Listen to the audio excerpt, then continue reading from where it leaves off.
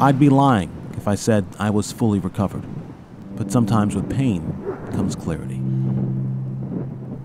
The New York City Half Marathon is now less than a month away, and as I try and get myself to the start line, I realize that this race for me isn't just about chasing a time.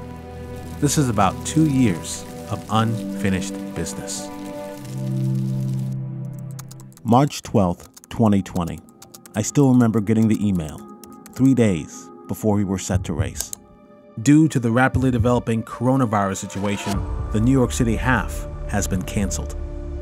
At the time, I think we all recognized that this wasn't a good situation, but I don't think we realized just how bad things could get so quickly.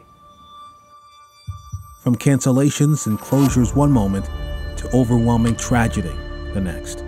It all hit like a bomb, and New York was at the center of it. You know, the mind has a funny way of processing time, because some of that feels so far away, whereas some of it feels like it was just yesterday.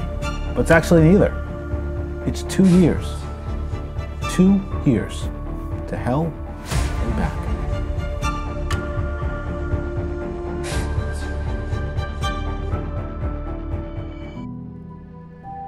Finally, a new day for New York City, along with the New York City Half.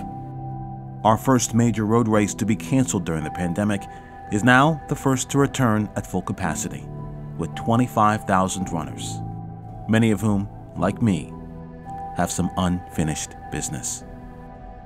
So yeah, after what we've all been through, my current training setback doesn't seem like much of a setback at all.